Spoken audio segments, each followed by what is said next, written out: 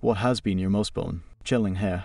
Raising That's Get the Hell Out of Here. X experience. Before we dig into it, don't forget to like and subscribe. Story 1. I'm a criminal defense investigator. I had a murder case involving 2 brothers. The one accused of the murders was very autistic and his brother was a schizophrenic. The schizophrenic brother lived in a potato shack in the middle of the desert. I needed to talk to him several times throughout the course of the investigation, and since he didn't have a phone or electricity, I had to drive several hours out to his house and yell his name from the fence line until he came out of the shack. This investigation lasted for several years, and over time I developed a rapport with schizophrenic brother and I kind of got to like him. He would talk your ear off about the aliens with golden eyes and the underground tunnels that connect all the Walmarts in the country, but he was pretty entertaining, and part of me wonders how much of it was a show. Schizophrenic brother eventually gets a girlfriend. She's a tweaker who has mistaken his schizophrenia for meth-induced psychosis. I talked to her a few times in jail when she was sober, and she was surprisingly charming and insightful. The last time I go to see schizophrenic brother, it's a dark winter night and tweaker girlfriend is there.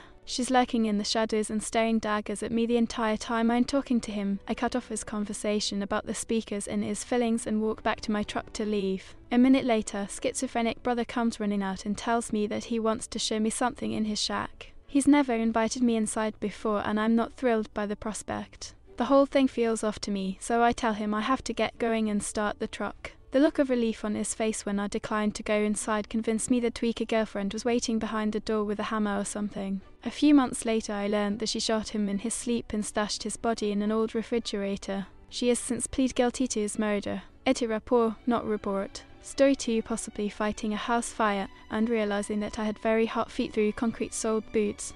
My officer and I immediately noped the frick out. Hot feet mean you're standing above a fire. As fire burns upwards, it's weakening the floor beneath you. So we were about to plummet into a basement fire. Story 3. One time I was out in Colorado with some buddies hiking near the top of a mountain. Some bad weather started to roll in, but the top was only 15 minutes away, so I went ahead while they went back down. As I was getting to the top, I felt static in the air and the hair in my head started to stand up. I immediately started to panic because I thought I was about to get struck by lightning, so naturally I ran down without ever getting to the top. I'm not sure if I was gonna get struck, but I sure as hell wasn't sticking around to find out. Story 4. Exploring abandoned high-rise. Out of the blue, my friend grabbed me by my collar from behind. I was about to step into an elevator shaft. After swearing at him what the frick, he said, "Look," and I saw the drop of like 20 floors to a concrete bottom with broken metal rods sticking out. We went home. He saved my life 100%. Story 5. I worked a lot in remote areas of West Texas servicing oilfield-related equipment. One time I was out in the middle of nowhere, as usual, and to the northeast was an isolated hill that's bigger than a regular hill but smaller than a mountain, but everywhere else around was pretty flat.